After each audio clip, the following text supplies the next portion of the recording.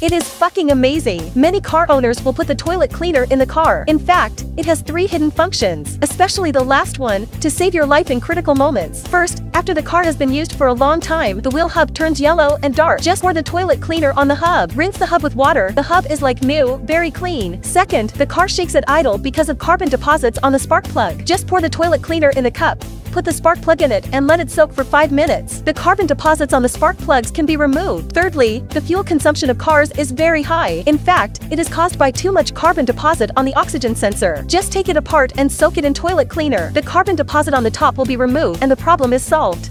Have you learned? Follow me to learn more car knowledge.